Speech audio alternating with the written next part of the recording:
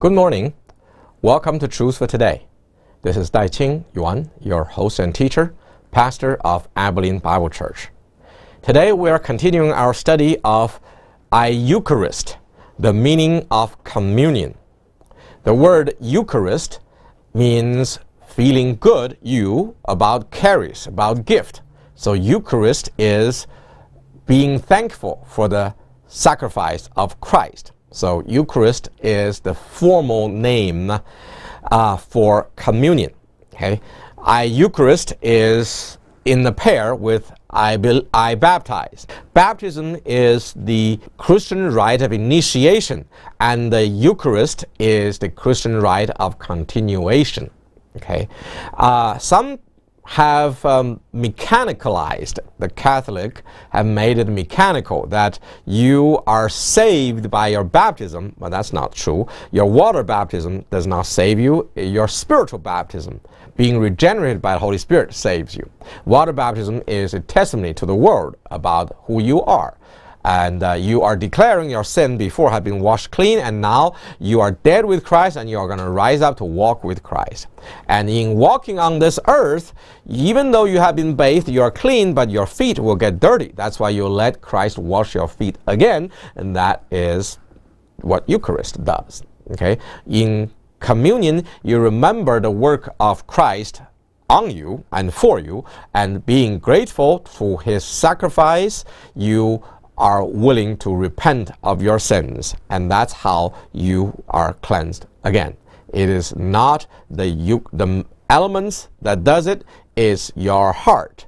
When you understand and feel the heart and the work and the presence of Christ, and that's what continues to cleanse you. Okay, so that's the meaning of Eucharist, and we have linked the communion to covenants and testaments. Okay, covenant is a contract, and the testament is a it's a will, but it's a document about covenant. So the Old Testament focused on the Old Covenant, Mosaic covenant. New Testament focus on the New Covenant, or the Yeshua's covenant, or Messianic covenant. Okay, these two are all developments of two of the three promises to God made to Abraham. He promised Abraham that he will give him a land, a nation, and a blessing.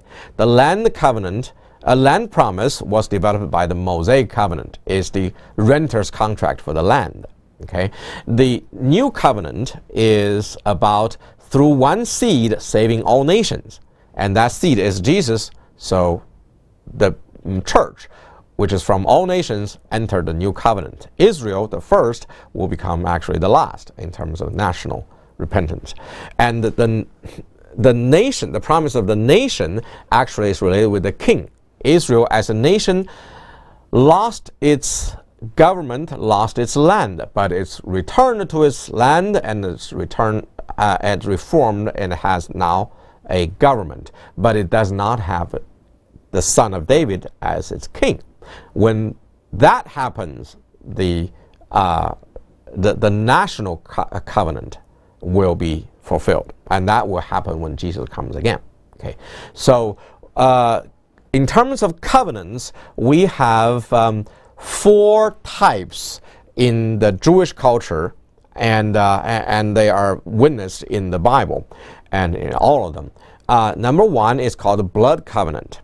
In blood covenant, God redeems the sins of man by shedding the blood of his son, and that is high price to pay. When he paid that price, he purchased the redeemed.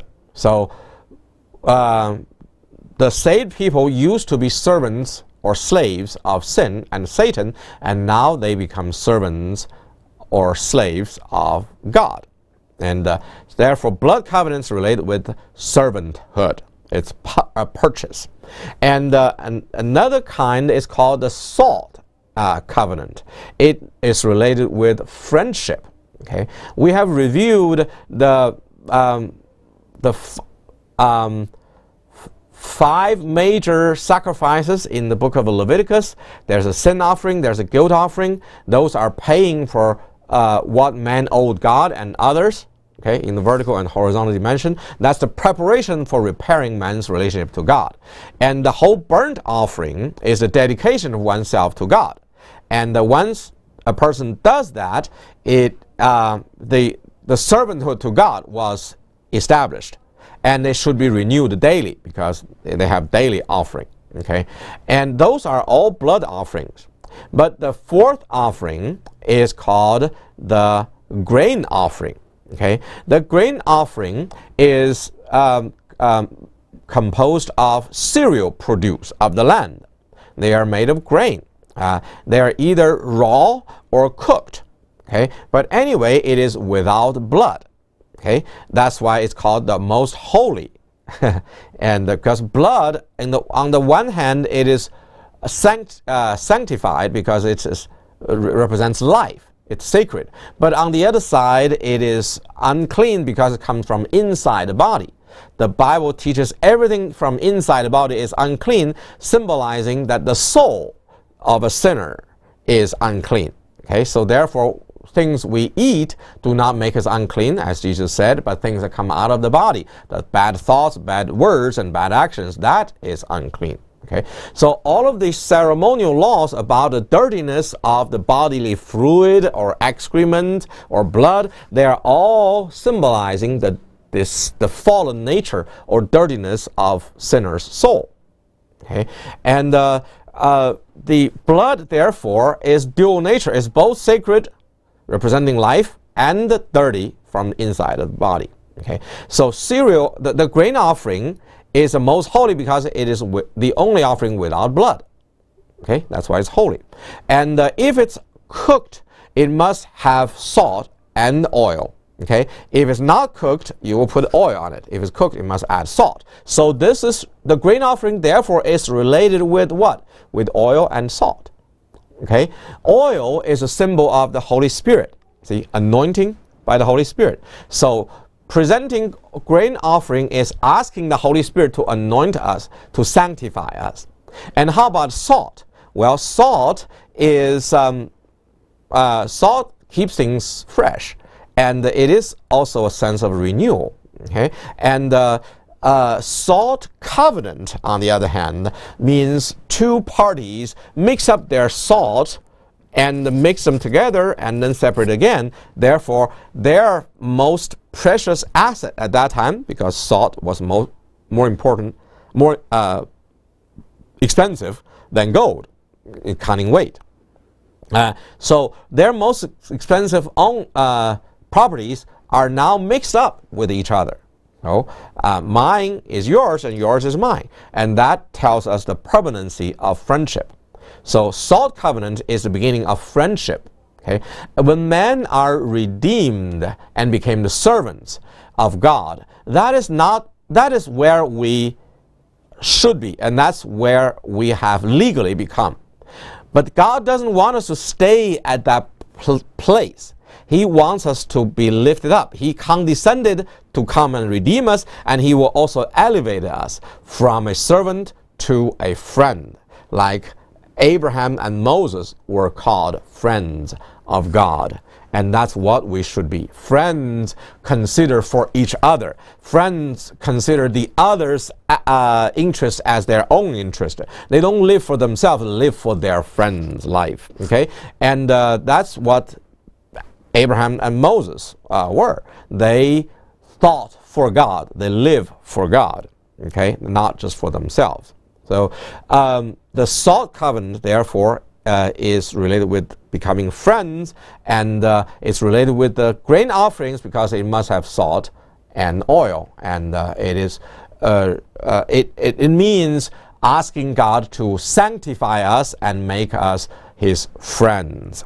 Okay, elevated us from servant to friends, and therefore we know that friendship to God is based on servanthood to God. If you do not recognize you are now basically a slave and servant of God because you are purchased. from sin and Satan.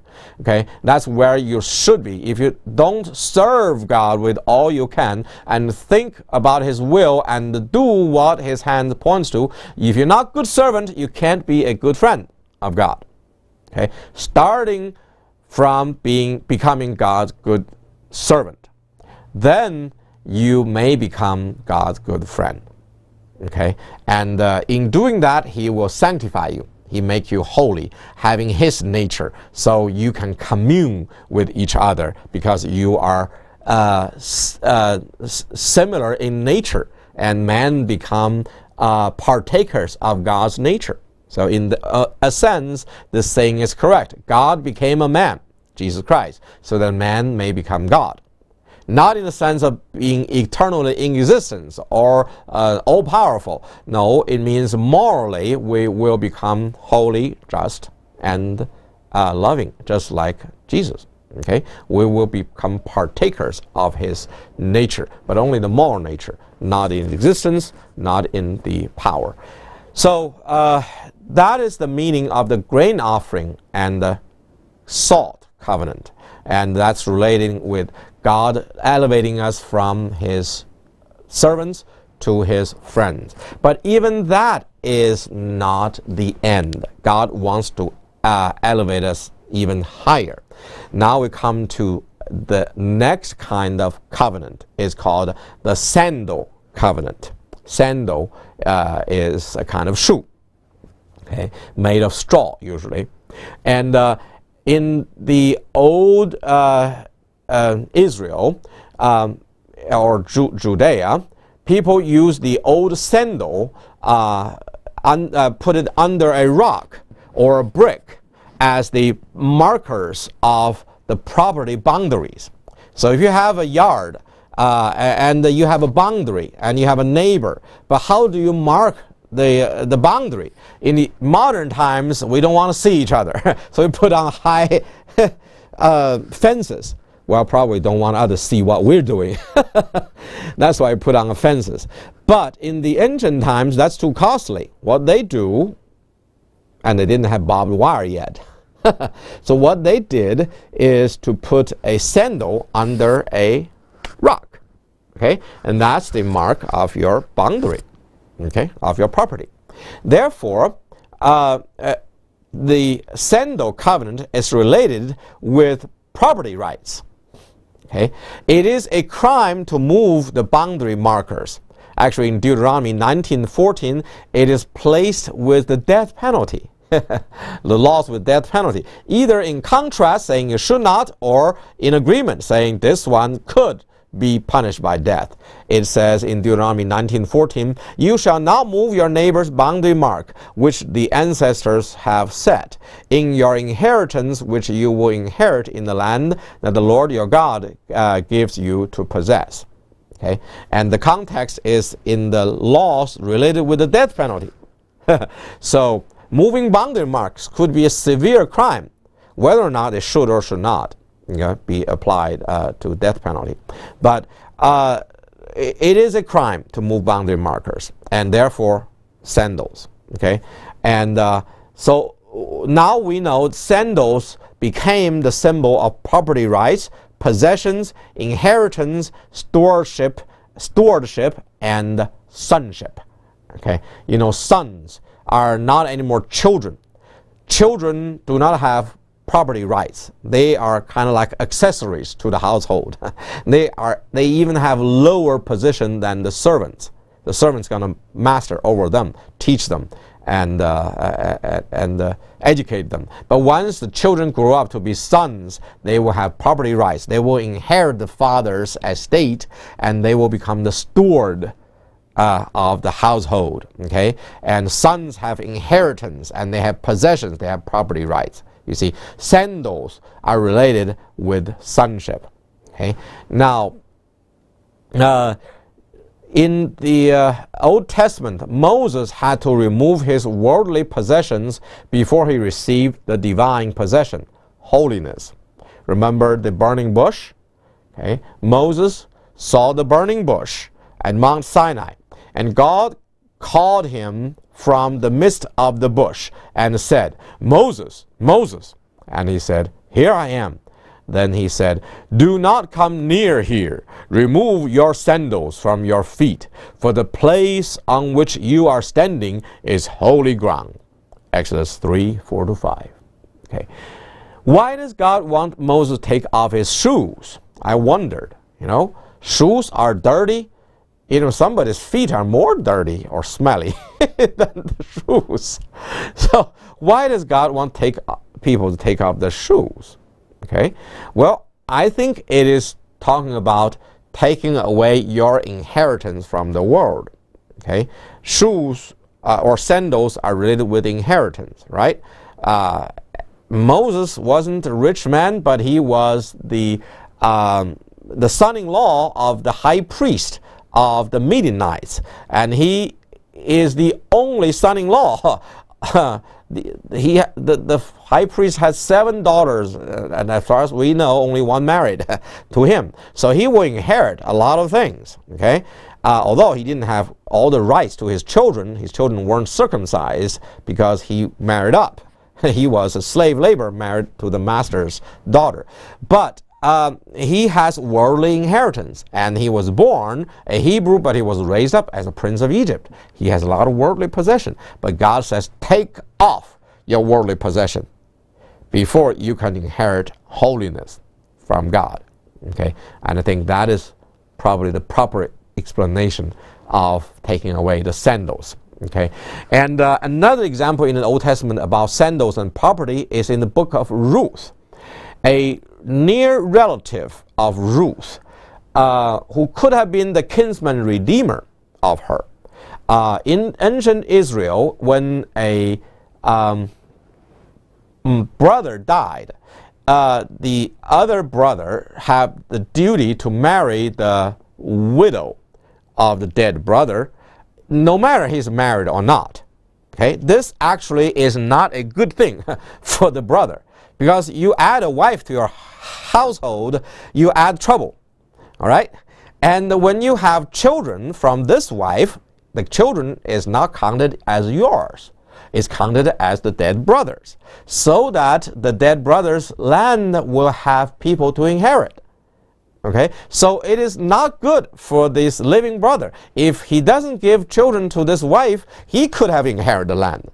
Okay, you see, it takes very unselfish people to do this, what we call them, the kinsman redeemer role.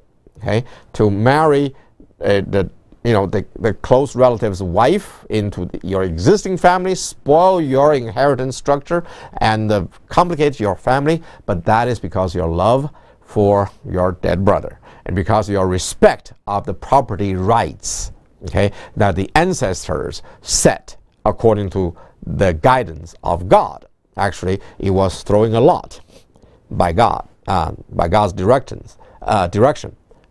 through the hands of Joshua.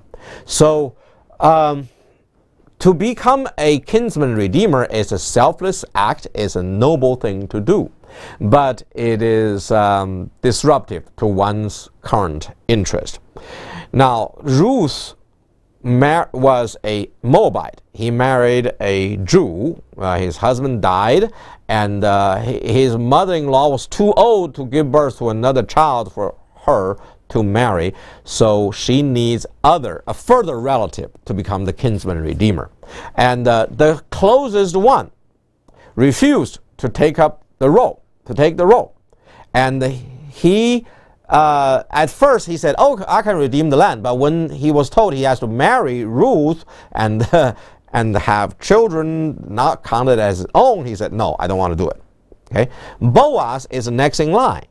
Boaz loved Ruth for her good character, because he took care of Naomi, her mother-in-law.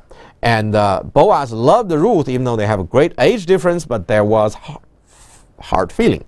And Ruth also loved Boaz, but there was a barrier. There was the other person, okay, the other relative. But when that relative refused, when we read that book, we say, whew, I'm glad he refused. But that person did something that's ignoble.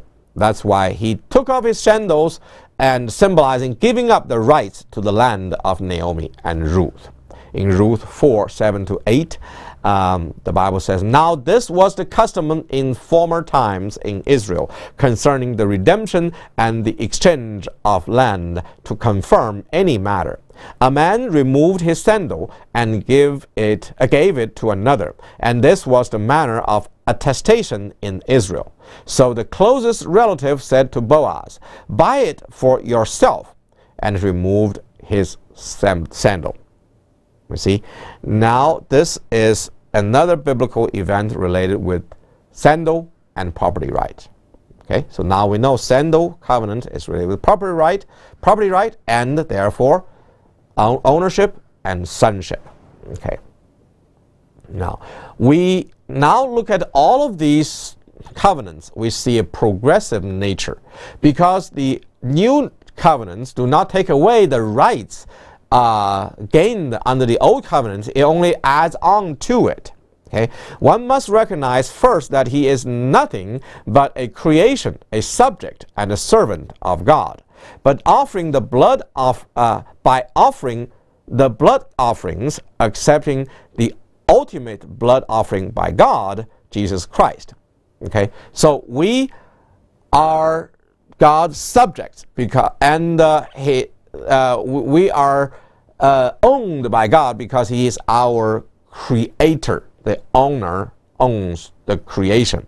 Okay, we were servants of sin and Satan because of sin, and now when God purchased us by the blood of Christ, we now belong to God in the same role, servant or slave. Okay, so that is the beginning of our relationship with God, redeemed servants. Okay, we are bought from one evil master to a good master. Okay, and we also can one also can become a friend of God by endeavoring to be sanctified, more like God in moral nature, less like the world, which is hostile to God. So when we are sanctified, when we put on oil, like the Holy Spirit to fill us, put on salt to be refreshed, and to remember we become friends of God. We cannot never be satisfied. Now His possession is ours, but ours is also His. Okay, when we do that, then we become friends of God. And friends of God have the same rights as a servant of God, but more. Okay, and the next one can become a son of God, given authorities to manage God's estate, the future full kingdom of God. And the kingdom actually will have an end at the last judgment, but the household will go on forever. You see, kingdoms are nations or governments that exist to suppress rebellion. But before there was rebellion, and after there's the end of all rebellion, there will be no more kingdom, but household. Okay, there was the family of God, the Trinity. It was a family. Okay, and then God created a household with angels and men, okay, servants and children, and before the rebellion. But Satan rebelled, and then the household became a kingdom. God had to suppress the rebellion with all kind of authorities, and at the end, after the final judgment at the great white throne, all of the evil are separated, and what is left in the new heaven and new earth is a infinite time for the household of God. So we can become a son of God, and we will manage God's estate in the future full kingdom, okay, of God. So a son of God has all the rights of the servants of God as well as duty, and the friends of God, okay, rights and duty. Okay, now but he has more. Okay, because the greatest Son of God is the eternal Son, the only begotten Son. And He was actually the best servant. He's the servant of Yahweh. So when we become followers of Christ, as Christians, follower of Christ, we should be do what He does. Be a son, and therefore also a friend of God, and therefore also a servant of God. See, we rise up from the position of servant to friend to son, and then we go around to do the duties of the friend, the son, the friend, and the servant. Okay, that's a full cycle. Okay, He lifts us up, and we will bend down like Christ did himself. So we humble ourselves in order to serve God. Those are the progressive nature of the covenants. And finally, we will, when we meet next time, we will talk about what Christ did at the Last Supper. At that time, he combined the three kind of covenants: the sandal, the salt, and the blood covenant. And at the end, he made it into a marriage covenant with his church. So we will look at the Last Supper, and we'll look at the regular 4 cups at the Passover dinner and the betrothal party. And that will link all of the symbolisms together. And for now, let's remember, all of the covenants are progressive. And when we get later stage, we don't lose the rights of the former ones. And we were made servants of God by accepting the blood covenant. That's Jesus sacrificing himself. And we're made into friends of God by offering the grain offering. That means we want the Holy Spirit to sanctify us. And finally, we will become sons of God, and we will enter the sandal covenant because we will be managers of God's estate for eternity to come. Amen. God is great and God is good. Truth for Today TV ministry is one of the oldest TV programs in West Texas, having over half a century of history.